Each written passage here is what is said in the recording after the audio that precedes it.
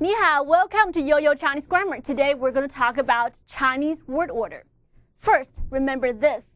When it comes to simple Chinese sentences like subject plus verb plus object sentences, such as I love you or he drinks water, the word order for these sentences is actually the same as they are in English. When it comes to complicated Chinese sentences, the word order is going to be different from English. And here's the rule. In a complex Chinese sentence, the word order goes like this. Subject, such as who or what, and when the action takes place. Where the action takes place. How the action takes place. And then the action. Let me say it again. First, the subject, and then when, where, how, and then the action. Since this concept is so important, from now on, let's call this Chinese word order rule the golden rule. Let's learn this through an example. How do you say, I study Chinese at the library with Lily tomorrow? There are several components here. I is the subject. Study Chinese is the action. At the library is where you study Chinese. With Lily is how you study Chinese. And tomorrow is obviously when you study Chinese. So according to the Chinese word order rule, subject, when, where, how, and then the action. Subject I should be put at the beginning. Then it's followed by time, tomorrow. Location, which is at the library. How the action is done, with Lily.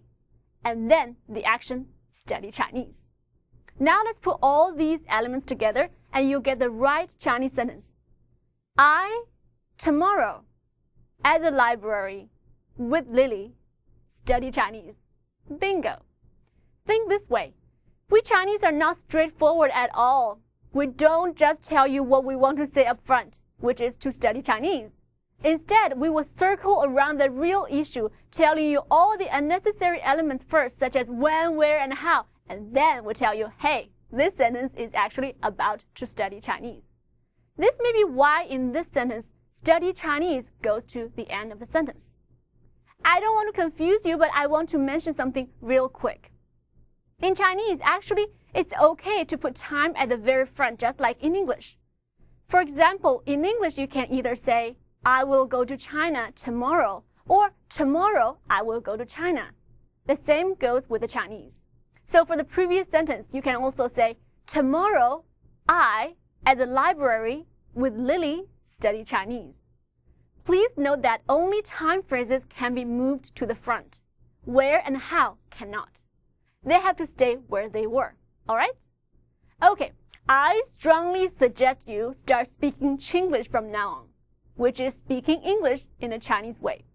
For example, instead of saying, I went to Disneyland yesterday, say, I yesterday went to Disneyland. Instead of saying, I work at IBM, you say, I at IBM work. Instead of saying, I like to work with you, you say, I like to with you work. Or instead of saying, I go to work by subway, you say, I by subway go to work. If you do what I asked you to do, you will very soon start to think like a Chinese and maybe dream in Chinese. We will talk more about the Chinese word order in our next lesson. 再见，加油！